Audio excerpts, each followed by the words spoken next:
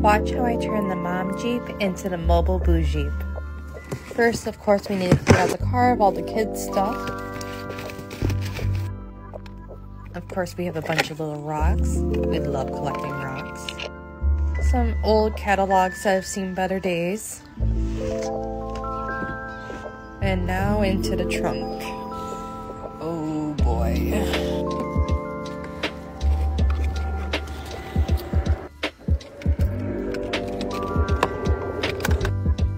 And just like that, so much space. Now to get these darn car seats out.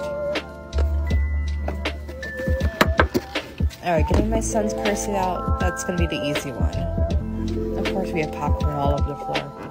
This one is so difficult to get out. I hate taking this one out.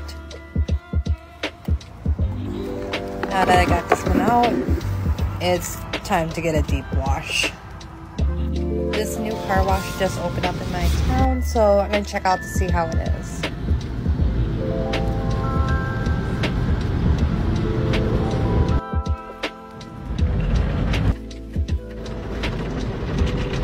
So I finished vacuuming and cleaning my car, and I got so hot and sweaty, so I don't have any of that to show you.